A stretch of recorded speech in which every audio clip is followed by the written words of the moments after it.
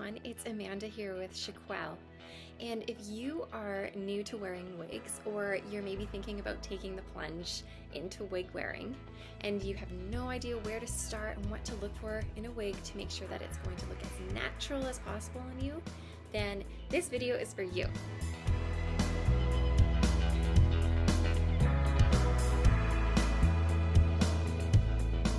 I'm here today to give you a few pieces of advice to take along with you while you're wig shopping so that you end up with a wig that not only feels great, but also looks awesome on you.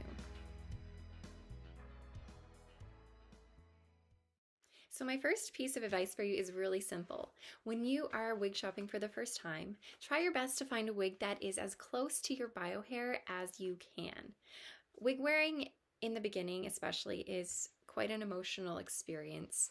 So finding a color that's just what you know is just going to make you feel closer to home and a lot more comfortable to start out with. My next pieces of advice for you all have to do with the cap construction. So how is that cap made? Whenever I'm wig shopping, I always buy a cap that has a monofilament top. So a monofilament top wig will have basically a kind of transparent material on top of the wig where each fiber is individually hand tied into the top of the wig. And this will create the illusion of it growing out of your scalp, and it will also give you a chance to change the part on your wig. So I'm currently wearing a wig that has a monofilament top. So here you can see that it gives the illusion that it's growing out of my scalp. And I'm also allowed to change the part, and I'll still be able to see my scalp. I'm going to take it off so you can see what it looks like. So this spot right here is the monofilament top. I'm going to show you now a wig that does not have a monofilament top so you can see the difference. This wig here does not have a monofilament top, so you cannot see through to a scalp, and the inside of it, you can see that it's just all sewn on into rows. So here's the monofilament top.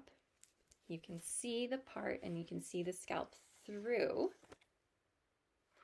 And here is no monofilament top. I'll put this on for you. So although a really cute wig, here's the top. You cannot see through to my scalp, so it doesn't give the appearance of it growing out of my head. I can also not change the part. It's stuck like this forever. My next piece of advice for you still has to do with the cap construction. So I would suggest finding a wig that has a lace front. So a lace front is basically a piece of lace on the front of your wig where your fibers are individually hand tied into it, and if you were to pull the hair off of your face, it gives you the illusion again that it's growing out of your scalp. So here, this is a lace front wig, and I can pull this off my face and it still looks like it's coming out of my head. I'm going to show you one now that doesn't have a lace front. So this wig here, it does not have a lace front. Although it has a monofilament cap and I can change the part on it, the lace front is not there. So if I were to put this on and try to pull it off my face, we're not going to be able to see that it looks like it's coming out of my scalp. I just see a straight line of where all those hairs are just sewn onto the wig. So it really makes a difference.